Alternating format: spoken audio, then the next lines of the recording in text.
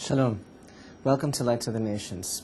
Previously, we learned in Maimonides, in the first chapter, in Halacha 18, a general principle that the menorah and its vessels, the table and its vessels, and the incense altar and its accompanying vessels, and all of these sacred vessels that are used for the divine service in the temple must be constructed only of metal and not of any other material.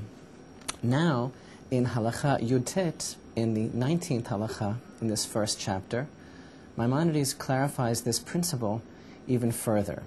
Now, we're going to be learning a bit later on that there are details pertaining to every one of the vessels that really must be fulfilled in order for each particular vessel to be considered kosher, meaning to be fulfilling exactly what Hashem had in mind, the requirements of the vessel, and every level of understanding for its functioning in the temple. We're also going to be learning the significance of the various metals that are used in the temple vessels, why the Torah commands that certain vessels be constructed of gold, others of silver, others of copper. But right now, Maimonides has laid down for us as a basic principle the idea that indeed the temple vessels must be made out of metal. And here in Halacha Yud Tet, number 19, we have the following entry: Hayu hakahal aniyim, osin otan afilu shel bdil, ve'im ha'ashiru osin otan zahav. Maimonides tells us this principle that even regarding certain vessels that must be constructed of gold, about which the Torah tells us quite clearly which material is to be used, which metal, if the congregation at the time were impoverished, if the general stature of the nation was a lowly state, they were subjugated by other powers, they were not able to truly fulfill the commandment in its best sense. So the Rambam tells us there is a principle that if the congregation were poor, then they may make these vessels even of tin, which is the lowliest basic metal, and when they become wealthier, then at that time they shall make them of gold. Now, interestingly, the very case in point from which our sages derive this principle is from the case of the menorah. And as you will recall, the Torah actually tells us in a verse, "You shall make a menorah of pure gold, of one piece shall you make the menorah." Now here we have a verse which tells us quite clearly that the Torah requires the menorah to be one piece of pure gold. And of course there is so many ideas behind this. There are so many spiritual rectifications of why it's necessary for the menorah to be of gold. But yet there is a principle in Jewish law which our sages derive from this very verse, which is discussed in the Talmud. And that principle is, yes, the basic requirement as best as possible would be to create the menorah out of gold. However, if it were not possible, then it may be constructed of any metal. And this principle is true, as Maimonides records here, regarding all of the vessels, that they may be even made of the most base metal. Now, how do our sages derive this principle from the very verse which indicates quite clearly that the menorah must be made out of one piece of pure gold? And here we have an opportunity to explore a key principle in one of the rules of how the Torah is expounded. And again, this is really the difference between an understanding of the research and understanding of how we can delve into the depths of meaning of the verses of the Torah from a traditional point of view of the Torah being revealed at Sinai, together with all of the principles that accompany it, we received from Moses, in order to expound upon the Torah in every generation. Again, this is one of the places where we can see the inexorable bond between the written Torah and the oral Torah, coming from the same source, same level of authority, and same level of sanctity, two halves of one whole. The difference between reading a dry text, which any person can interpret on their own and say, well, I think it means this and you think it means that.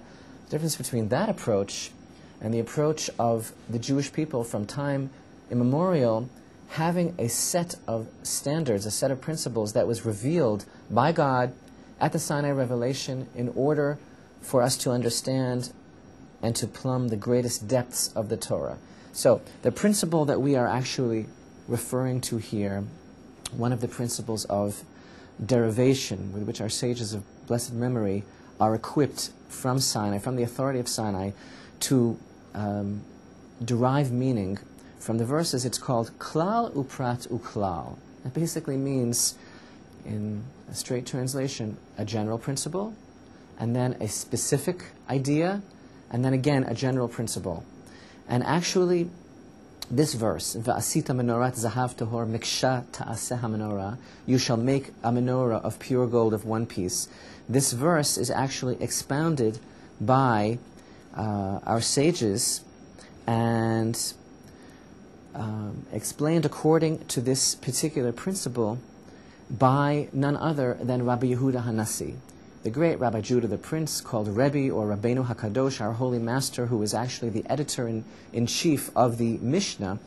He teaches us that the rule of Torah explanation called klal uprat uklal, a general principle, a specificity, and another, again reverting to the general principle, is applied to this verse in the following manner. Va'asita menorah, meaning, and you shall create a menorah, is a general principle that the Torah is giving us a commandment. God is telling us you must make a menorah without any preconditions. I obligate you to create a menorah. The next word in the verse is zahav, of gold, and now the Torah specifies really and makes it more particular which material is to be used to create the menorah. So that is the prat, in other words, again, klal. The general principle is you must create a menorah. Prat, what is the specific requirement? It must be made out of gold. And then the verse, again, reverts to klal, to the general idea, miksha ta'asa ha-menorah, and that is speaking again about the general concept of the menorah, make it of one piece. Now, according to these rules of interpretation, which actually were given to Moses at Mount Sinai, there is an idea that the way this is understood is that the general principle, and here we are taking concepts that have been discussed in the world of Torah study ever since the very beginning, ever since Mount Sinai, and these are principles which Torah scholars in every generation use to expound the Torah. The general principle and the specific principle are similar in their content. And basically, what our sages teach from here is that, yes, the Torah's obligation is to create a menorah out of one piece of solid gold. However, the principle of klal uprat uklal in this particular verse teaches us that were you not able, and this is the exposition of Rabbi Yehuda Hanassi in this particular passage in the Talmud, if the congregation would not be able to create a menorah out of gold, for whatever circumstances that would be preventing it, then they would still be obligated to create a menorah out of any other metal. However, because of the complicated process in which this procedure of understanding works, and in which these rules are derived, the details pertaining to the menorah, meaning that it must be, as the verse indicates, 18 handbreadths high, that it must contain a certain number, actually 42, of the embellishments, the decorations of the menorah, the flowers, cups, and knobs, as we're going to learn, and that it must be made out of one piece. All of these conditions only apply to a menorah made out of gold. However, were it to be necessary, even temporarily, to create a menorah out of any other metal, then that menorah would be kosher for use, as long as it's made out of metal, but it would not have to have neither would it have to be made out of one piece. It would not have to have the 42 flowers, cups, and knobs. And this is in the case where it would not be made out of gold. It also would not have to be 18 handbreadths. So now what we're saying is that there is the general command of the Torah, which is to make the menorah out of one piece of solid gold. However, in the backdrop of this is the understanding of our sages that God foresaw the possibility that it may not be possible at one particular period to construct a menorah out of gold, in which case, temporarily, the menorah could be kindled, a menorah out of any other material, in which case it would not have to have these aspects that we mentioned.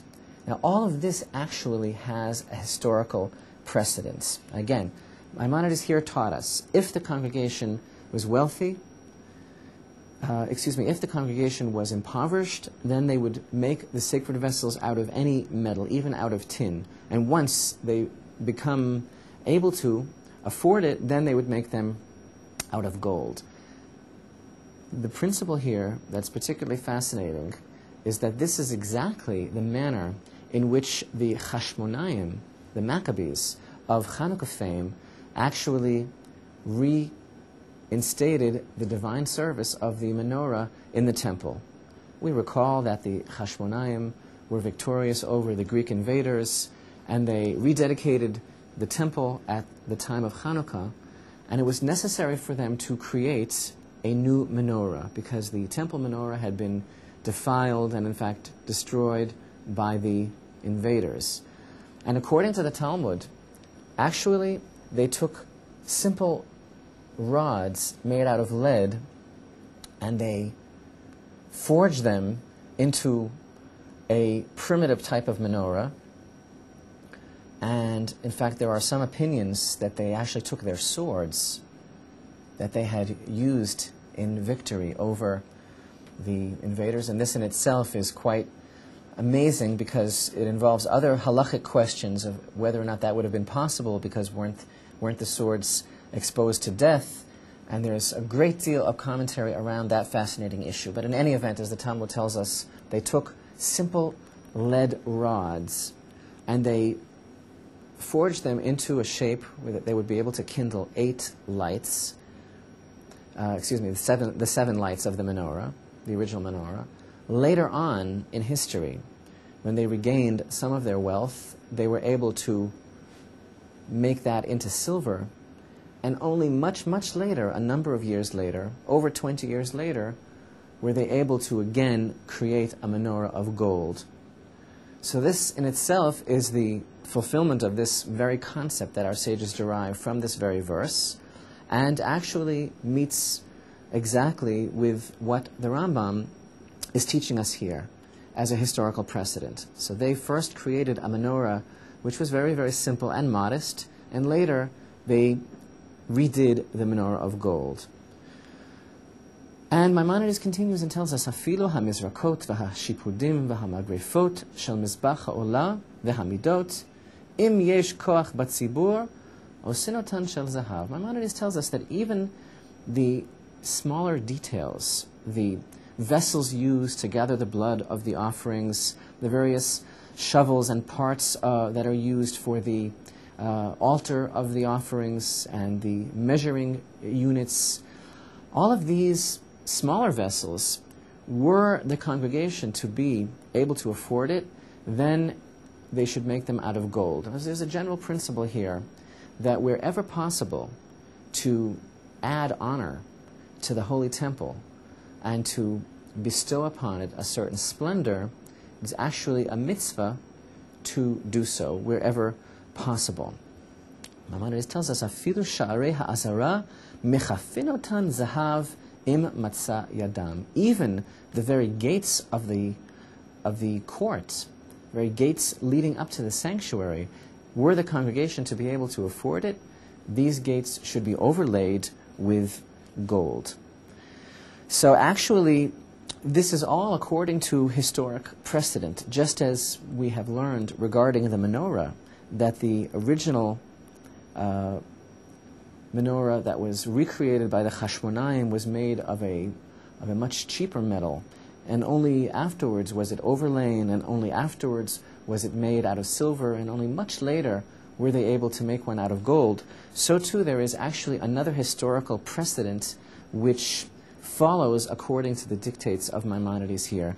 And that is when we recall, as the Talmud tells us, that when the returning exiles came back to Israel from the Babylonian exile, when they first began to reestablish the Second Temple, as we read about, for example, in the book of Ezra, and when the divine service was first reinstated, those beginnings, those days of the Second Temple were indeed extremely humble. And in fact, the temple really still lay in ruins. Work was being done on it even as the service of the altar was reinstated. And there are those moving verses in the book of Ezra that tell us about the different sounds, the wailing of the older people who remembered the splendor of the first temple, mixing with the shouts of joy of the younger people who never saw the first temple but were so thrilled that any temple service at all was being reinstated. In that period, the early days of the beginning of the Second Temple, those early exiles who returned, those were indeed very humble origins, and we know that much later in history, under the reign of King Herod, the Second Temple reached such a level of splendor that, as we have learned, the Mishnah tells us that whoever never saw the Second Temple, the building of Herod, has indeed never seen a beautiful building.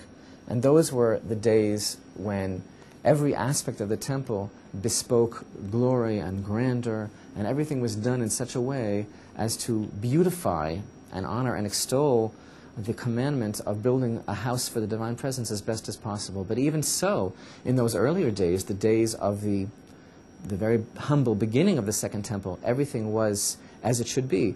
It was all provided for by the structure of Jewish law, as revealed by God to Moses at Mount Sinai, and as Maimonides here records for us, that wherever possible, yes, things should be done on a more grand level, as best as possible to reflect honor for the God of Israel. But in the meantime, anything that can be done, even of the most base and cheap type of metal, is also going to be considered to be kosher for use.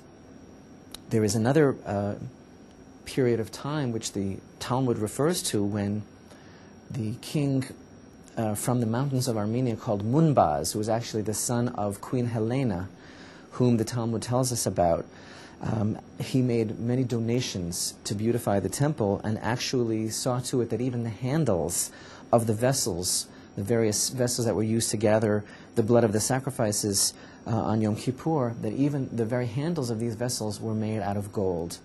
So this particular halacha number 19, and everything that Maimonides tells us is actually a reflection we've seen fulfilled in specific historical periods that our sages record for us.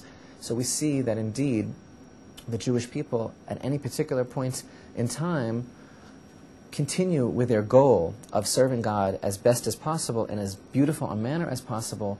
However, provisions are made for this to be done according to the particular circumstances and situation that they may in fact find themselves in at any given time. And now we come to the last halacha of this chapter. Our first chapter, chapter Aleph in Hilchot Beit HaBechira, the laws of the chosen house, the concluding halacha of this chapter. Maimonides tells us, Ein osin kol hakelim mitchilatan ela l'shem hakodesh. Important principle that all of the vessels, the sacred vessels that are used in the Holy Temple, from their very inception, from the time that they are being created, they must be created with a thought in mind that they're going to be used for the holy purpose of the service in the Holy Temple. In other words, if every other requirement regarding these vessels was fulfilled, regarding their weight, their shape, their material, but yet they were not made with the proper intention, then they would be invalid for use in the divine service. So this is the important contribution of the craftsman, that he must know at the time that he is making them that they are going to be used for a holy purpose. Otherwise they will be rendered invalid. For as Maimonides continues, he tells us, V'im na'asu mitchilatan lehedyot, for if from their very inception, from the beginning, they were made for a mundane purpose, ein osinotan lagavoa. They cannot be reinstated, they cannot be upgraded, as it were. They cannot be changed to use for a higher purpose. So this is actually an insight into a very specific and interesting condition which tells us something about the very nature of these vessels and how they differ from mundane and ordinary vessels. And that is because their singularity, the singularity of these vessels, is not only based upon the fashion in which they are used, but even the fashion in which they are created. Because if they don't have the proper kavanah, if they weren't made with the proper intention from the very beginning, they cannot be changed. They must remain vessels that are used for a lower purpose. However, and here it actually gets very interesting, Maimonides continues and tells us, Uchle gavoa ad shelo nishtamesh bahen gavoa rashai lihishtamesh bahen hedyot. However, one of these vessels, which was indeed created with the proper intention and was made for the divine service in mind, until it's actually used one time for a holy aspect of the divine service, they could actually be used for something ordinary. In other words, this is amazing. If they are not made with the proper intention, then they can never be used for the divine service. However, even if they were created with the proper kavanot, they were made with the intention from the very beginning that they were going to be used for the divine service in the holy temple, they can still be used for some other purpose until the first time that they are actually used for something sacred. Mishenishtamesh bahen gavoa, the Rambam tells us, but from the time that they actually were used one time for a holy purpose, asurin lehedyot, then they do become, in fact, forbidden for mundane use. So this is a halacha which actually classifies for us the different levels of sanctity in how these vessels are actually used. Because a vessel which is actually categorized as having been created as a sacred vessel from the very beginning, until the time that it's actually used and inaugurated, as it were, for sacred use by the first usage, then it may still be used for another purpose. However, conversely, if the vessel was never intended to use for anything sacred, then indeed it may never be changed. And Maimonides concludes and tells us, Avanim v'korot shechatzavan mitchila levet hakneset, stones and beams which were hewn from scratch, from the very beginning, for a synagogue, ein boninotan lahar habayit. These materials may not be used for construction on the Temple Mount.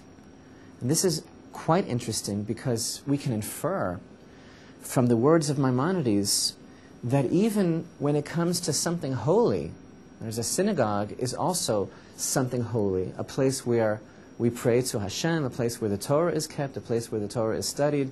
But even in the realm of sanctity, there are levels. And apparently, our sages comment, what Maimonides seems to be telling us is that there are levels of sanctity which would actually imply that compared to the Temple Mount, a synagogue's level of sanctity is like mundane. So that if materials were fashioned, were hewn, were cut from the very beginning for use for a synagogue, it would be impossible to uplift, to upgrade those materials to use for a part on the Temple Mount, because the level of sanctity of the Temple Mount is so much higher, and we didn't have the proper intention when those things were being prepared, because we felt that they were going to be used for a synagogue, even though a synagogue is holy, but it's not the same level of sanctity of anything pertaining to the Temple Mount. So we have now concluded the first chapter of the Rambam, Maimonides, Hilchot Beit HaBechira, the laws of the chosen house.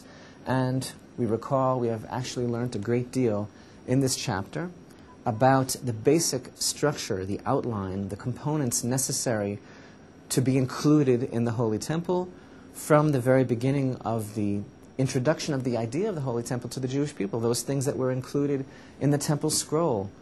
We have learned a little bit about some of the major vessels. We have learned a little bit about the altar and some of the details pertaining to the Temple.